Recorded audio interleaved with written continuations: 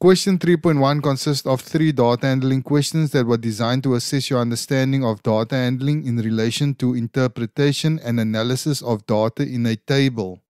You are given a table of the estimated provincial livestock numbers in South Africa for a half year.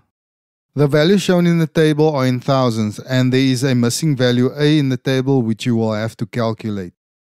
In question 3.1, you are instructed to write down the province with the second highest number of sheep in February 2021. The province with the second highest number of sheep in 2021 is the Northern Cape.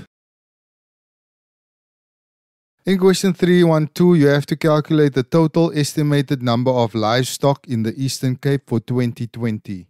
The total estimated number of livestock in Eastern Cape for 2020 is 3,050 plus 6,513 plus 1,991, and all these values are in thousands, so this equals a total of 11,554,000. In question 3.1.3, you are given the provincial mean number of sheep of 2,400,444. One of the farmers in Limpopo stated that the missing value A in the table is less than 200. You are instructed to verify showing all calculations whether the farmer's statement is valid.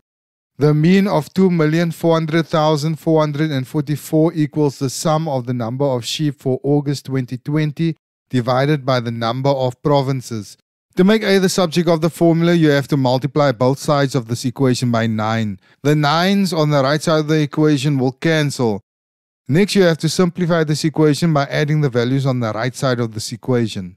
Next, you have to rearrange the equation so that A becomes the subject of the formula. You do this by subtracting both sides of the equation by 21,405. Simplifying this equation will result in A becoming the subject of the formula.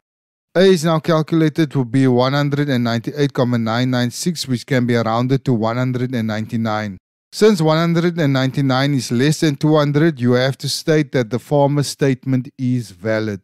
Not making this final statement will result in you losing 1 mark. Thank you for taking the time to watch this video, and if you found this video helpful, you can subscribe to be notified of more videos like this, and you can check out this video next.